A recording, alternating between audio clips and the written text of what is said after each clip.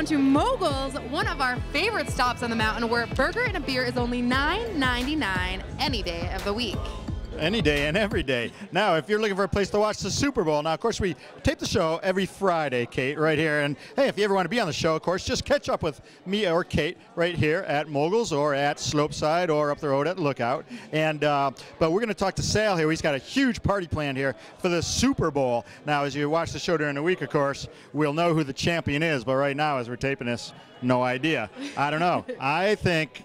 Giants. Me too. New Yorkers. Yeah. Sorry, guys. What can we say? All Eat right. as much as you want. We got to be careful. Our editor's diehard New England fan. Yeah, so. we'll see. We'll see. But anyhow, we are going to catch up with Sal. He's got a lot of information he's going to throw your way. And Kate, like I always say, if you're looking for a place to watch any game, stop in here. They got over 30 televisions at Mogul Sports Pub.